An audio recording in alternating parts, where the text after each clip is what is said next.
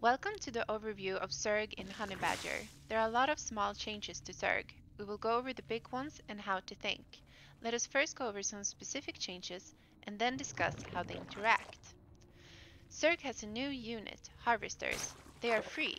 Each egg produces 4 harvesters, which total 1 supply. They can sacrifice to create creep and mine minerals and gas. They die off creep, cannot attack nor build buildings. They can combine into a big drone. The drone is like a normal drone, though a bit thicker. It can attack and it can build buildings. Queens are nerfed, but they can be built from the start.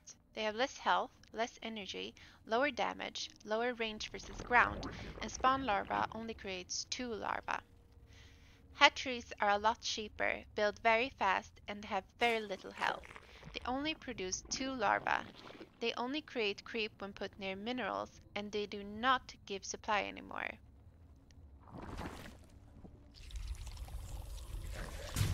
Creep proceeds very fast.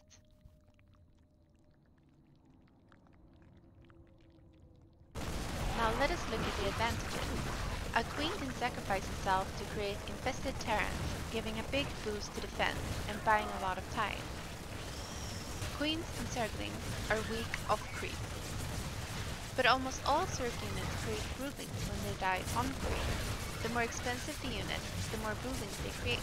This makes creep a big advantage, as you can see in the fight.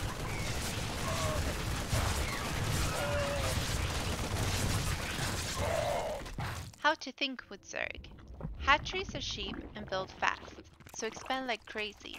Losing a hatchery is not that bad. Harvesters are free, so you have a great explosive potential if you just have the larva. Zerg can also survive on lower economy, since minerals are not needed for harvesters. Use queens as mineral dump.